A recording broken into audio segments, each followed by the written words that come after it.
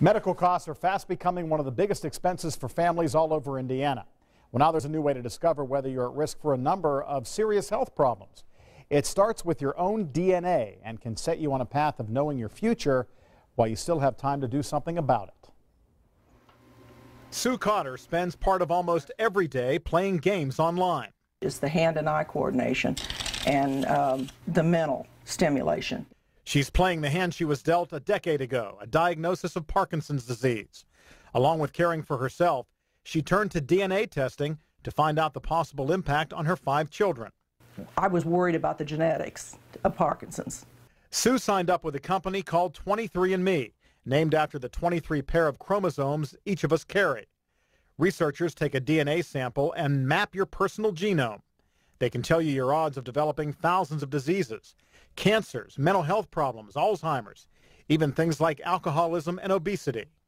You can tell people something about their risks for various diseases. You can figure out if they carry variants that might impact the health of their children. Scientists say knowing that information would be great.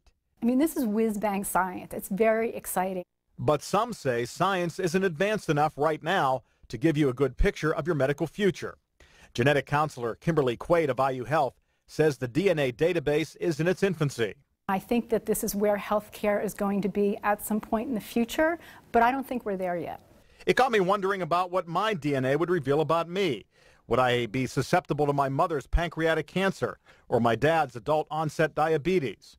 I sent a sample of my own DNA to 23andMe by filling a test tube with saliva. You have a slightly elevated risk for psoriasis, a skin disease.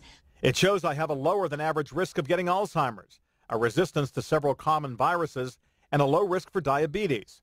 But I do have to watch out for other things. Glaucoma shows up in your profile as well, a slightly elevated risk there. Which brings us back to Sue Cotter.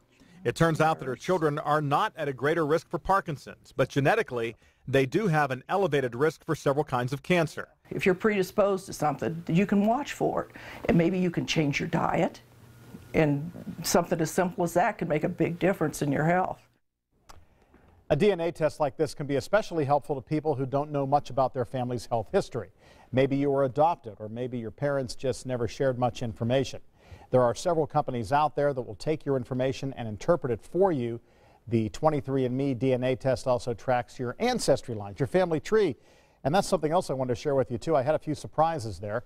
My mother's ancient relatives lived all over Europe. My father's, though, came from a very distinct region of the continent. Now, through my father, that's me there, second in line, I'm related to President John Adams, his son John Quincy Adams, also former Presidents Franklin Pierce and James Buchanan. And the DNA that I got from my mother matches that of the notorious outlaw Jesse James.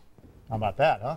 I put a link to 23andMe on our website, WTHR.com. You can find it under Hot Topics. Yeah, how about that? How did you feel when you found out about Jesse James? That was kind of cool, actually. You got the bad guy. It's been a long time ago. I don't know Jesse. Right, I don't claim Jesse. Right. But you know, 4 presidents. Yeah, I know, that's pretty special. Have to start treating you with a little more dignity now. I guess so. But you got a little swagger with the Jesse James thing going on in your DNA. That's right. Don't mess with me. Don't mess with you. Jesse James is in my background. That's right.